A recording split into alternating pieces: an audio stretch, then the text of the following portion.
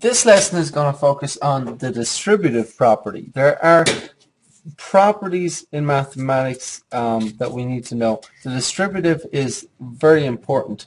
Other ones are the commutative property and the associative property. I'll just run through those as quick as I can because they're common sense and it's not really something we need to worry about, you know, the vocabulary of this.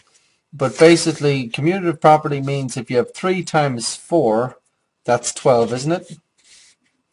And what's 4 times 3? Well, 4 threes is also 12. So 3 times 4 is the same as 4 times 3. So if we're multiplying, the two numbers can be swapped around, and that's the commutative property of multiplication. Doesn't matter if the numbers are positive or negative. Negative 2 times positive 5, negative 10. Positive 5 times negative 2 is also negative 10. So we can swap the numbers around with multiplication. And that's the commutative property. Also works for addition. 3 and 4 is 7, isn't it? That's the same as 4 plus 3, right? Negative 2 plus 5 is positive 3. That's the same as 5 plus negative 2. Also positive 3. So commutative means we can switch the numbers around with addition or multiplication. The associative property. If you have 3 plus 4 plus 1, well, if you add these first, 3 and 4 make 7, 7 plus 1, 8, right? How about these? If you add these ones first and now have 3 plus 5, so adding the last two first, that also makes 8, no big deal. Okay, but subtraction, we have a problem because if we do this, go 3 minus 4 first, 3 minus 4 is negative 1, and then subtract 1. Negative 1 minus 1 is negative 2. But if we did this first, 4 minus 1 is 3, but 3 minus 3 is 0. So subtraction is not associative. Basically, we must go from left to right with subtraction. So that's all we need to watch out for. And you know, these things are common sense and we'll look out for them as we go. What you may not be familiar with is the distributive property, and here's how it goes. If you have 10 times 7, write down the answer. Definitely 70. That is the same as this. 10 times 2 plus 5. Now 2 plus 5 is 7, isn't it? And if we multiply that, one way we could do it is multiply 10 times 2 to get 20, then multiply 10 times 5 to get 50, and 20 and 50 makes 70. So this is the distributive property, distributing the 10 to multiply by the 2 and by the 5. So for example, what's 2 times 13? Write down the answer. It's definitely 26, isn't it? Well, the distributive property would look like this. 13 is the same as 7 plus 6. So we could go 2 times 7, 14, 2 times 6, 12, 14 plus 12, 26, right? Okay, and here's something that we do a lot. If you were to buy this pen, this marker here in the store, it might cost you 99 cents, right? Well, if you were to buy 3 of these markers, 1, 2, 3, buy 3 markers in the store, what's the price? People have a shortcut way of figuring this out in their head. So see if you can think about what that might be. 3 times 99 cents. Because it's a little bit of work to do the long division on that, isn't it? Or the long multiplication on that, rather. That's a little bit of work. Most people say, okay, that's almost $3, and then subtract 3 cents. Subtract 1 cent for each pen, so it's $3 minus 3, $2.97.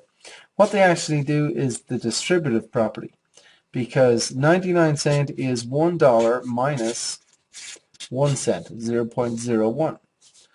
If I multiply 3 times that, 3 times 1 is 3, 3 times 1 cent, or 3 times negative 0.01 is negative 0.03.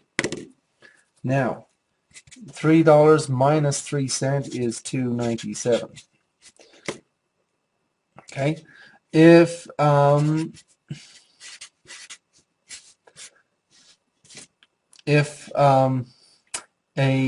special pen cost $5.99 in the store, if you were to buy 7 of those, what would the cost be?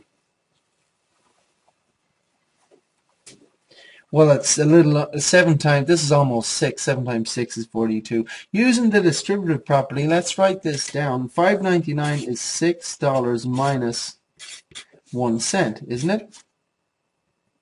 So if I multiply that quantity by 7, 7 times 6, 42. 7 times 0.01, or negative 0.01, is negative 0.07. So we have $42 minus 7 cents, which makes 41 and 93, isn't it?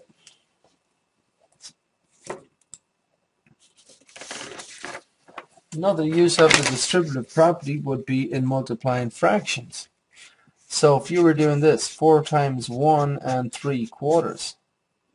First thing we have to remember is that 1 3/4 is 1 plus 3/4.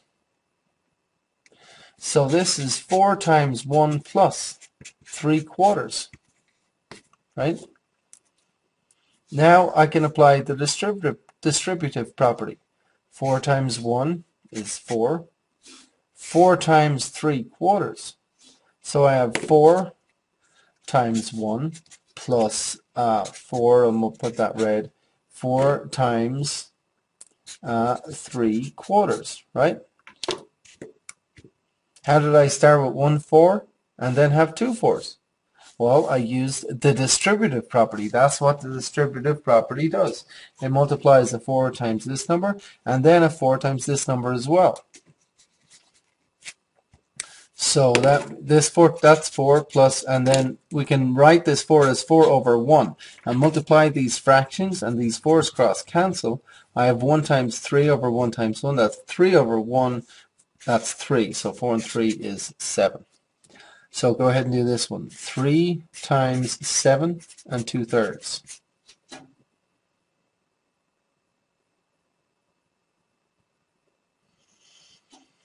Again, the 7 2/3 can be written 7 plus 2/3. Multiply that by 3. We need to apply the distributive property. 3 times 7 is what we do first, plus 3 times the 2/3, right? So multiply it by 7, then multiply the 3 by the 2/3. And we usually write these loops here so we remind ourselves what to do. 3 times 7 is 21. And this 3 can be written 3 over 1. These 3's can be cross-cancelled. 1 times 2 is 2 over 1, that's 2. 21 plus 2, 23, right?